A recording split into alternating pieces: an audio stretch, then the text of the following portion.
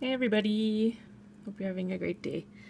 So I just wanted to show you today some things about my photo setup, how I take all my photos, because I thought that might be interesting.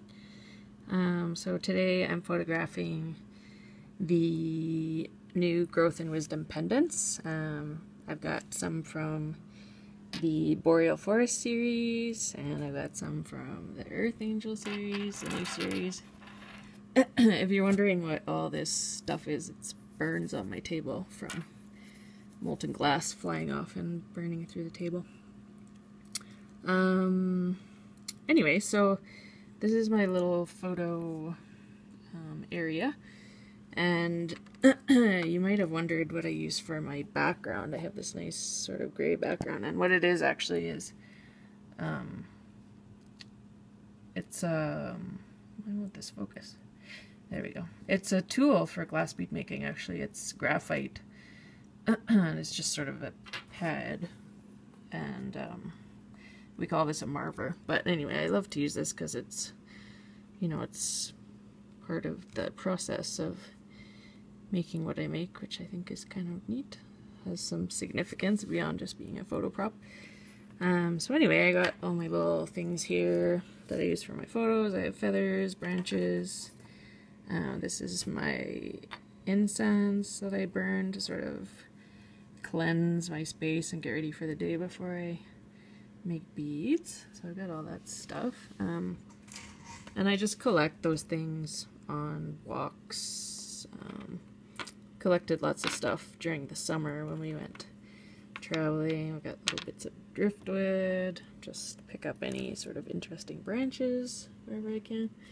And then I've got all sorts of other things that I've collected. I've got lots of vintage postcards and things I like to use sometimes. I get these at antique shows mostly. Go looking through all those boxes of postcards and stuff you can get, and they're not expensive, so that's kind of a good thing to use sometimes. I just like to find something that sort of fits the theme of whatever the series is, or the, you know, just sort of the right energy. And then I've got these white boards. You can see I've got these white boards sort of surrounding my space, and generally I use natural daylight from the window beside me, but there's no daylight. I don't know what it's like where you live, but here it's very gray and wintry at this time of year, so there's no light.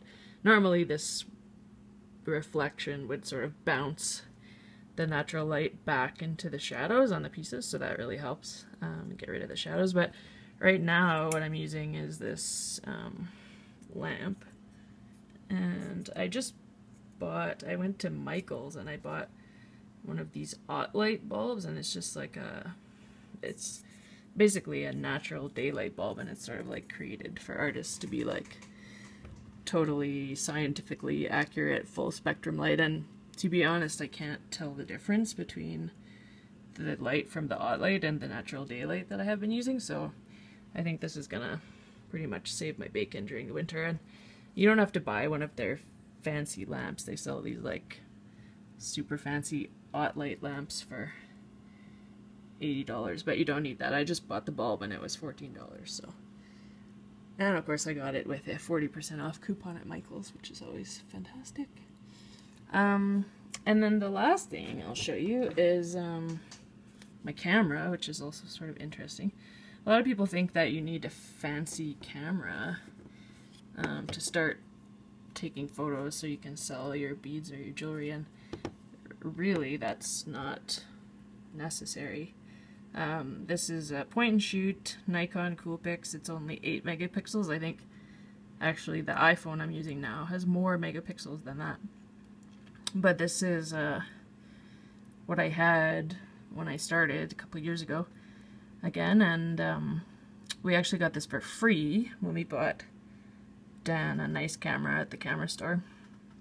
And we tried out all the cameras, and the macro wasn't fantastic on the ones we had, so I just sort of on a whim tried this one and discovered that the macro was really fantastic, and that's really what you need